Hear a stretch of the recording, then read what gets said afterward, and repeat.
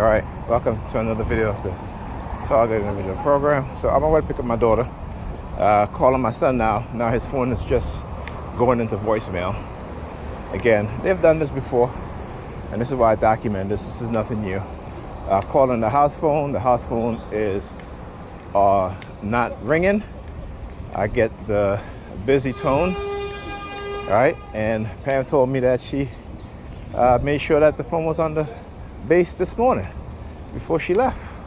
So again, the interference of electronic device, the interference of mobile service, right? This is what they do, okay, without a doubt. And you know, she's just very fortunate that I am the kind of father that I am.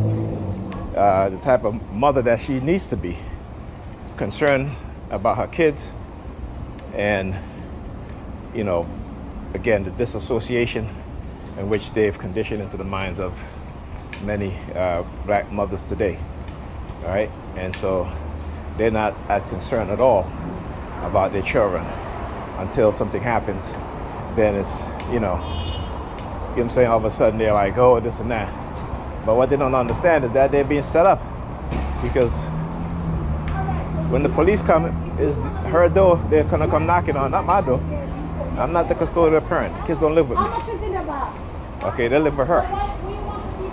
And this is what she don't understand. They gave them a false sense of power, a false in this cult. And so on the way over here, what they started to do was use a lot of single mothers with their kids along the way, standing on the sidewalk in the intersection, all right? All single mothers with multiple children.